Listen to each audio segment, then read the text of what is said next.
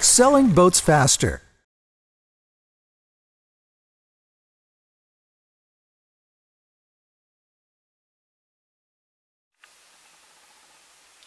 Now we're going to have a look at the interior. This rather splendid classic Freeman 27, and we're going to look on our starboard side. And as you can see, there's a really good sized galley here with lots of storage space, cupboards and drawers below. You'll see from the still shots that concealed behind these surfaces are the cooker and the sink here. You've got a double electric socket here in the corner, which is very useful if you want a quick cup of coffee, and we've got a fridge below. Moving forward, we've got a very good sized heads,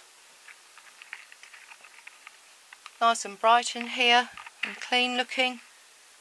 There's the toilet, wash hand basin, hot and cold water taps,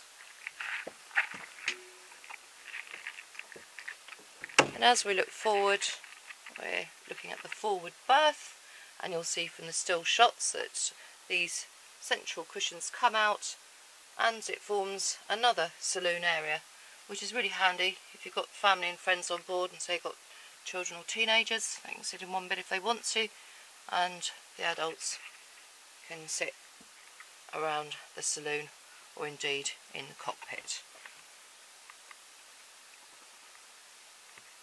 The boat feels very nice and dry inside.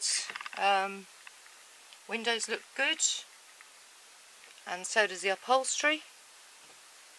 You'll note here there's a massive storage cupboard here, straight wardrobe. Surface there for your television and ornaments.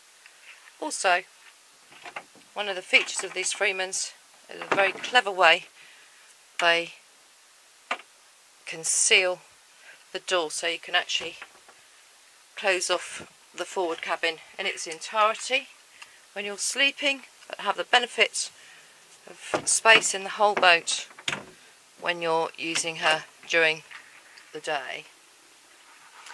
Here we have the main saloon seating and table.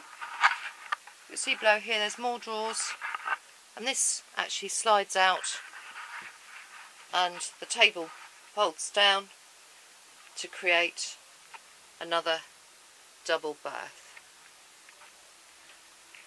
We have more cupboards up here. All the headlinings look lovely. All in all, a very tidy looking, well presented vessel.